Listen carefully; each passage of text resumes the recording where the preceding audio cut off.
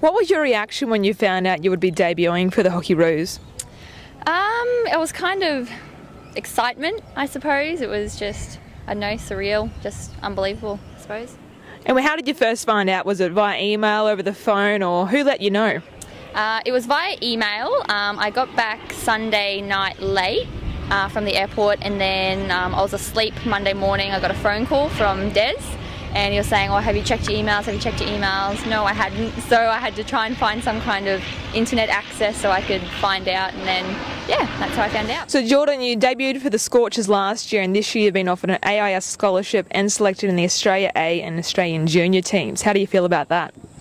Yeah, I think debuting for the Scorchers last year was a big experience. It was a big step up from under 18s, and it came a bit of a shock, but I think it helped me going over to Perth, and definitely helped in the selection in the AIS and the squads, so yeah. And how did you feel at the national training camp over in Perth? Were you confident amongst all the best players in the country? Did you think that you'd made a good impression on the selectors following the camp?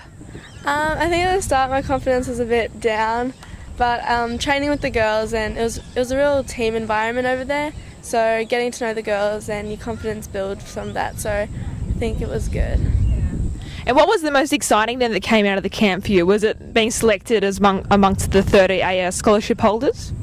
Yeah, I think that was the most exciting / scary part, having to move over there and I'm only 17. I'm a bit scared, but no, it was definitely exciting. And so you weren't originally selected to attend the training camp, but you came out as one of the 30 players with an AIS scholarship. So is that inspiring, knowing that the national selectors have a huge amount of confidence in you? Absolutely, yeah, that's right. Well, I went over in Perth thinking I was just going to be training with the Waste girls, with the WA girls, but you know, there was injuries and stuff in the team, so I just got to play and got to trial, I suppose. Yeah. So you've now selected the AIS scholarship, so you'll be relocating to Perth. Does that involve a bit of readjustment? Absolutely, got to readjust my whole life. So it is very, very exciting, but I suppose, you know, that's what you've got to do if you want to succeed in hockey. Sure. We've recently had Madonna Blythe, who of course is the captain of the Scorchers and the Hockey Roos, out to the State Hockey Centre, who's named you as one of the most promising Hockey Roos players of the future. What do you find most motivating in your hockey? Is it support from coaches and teammates or personal goals?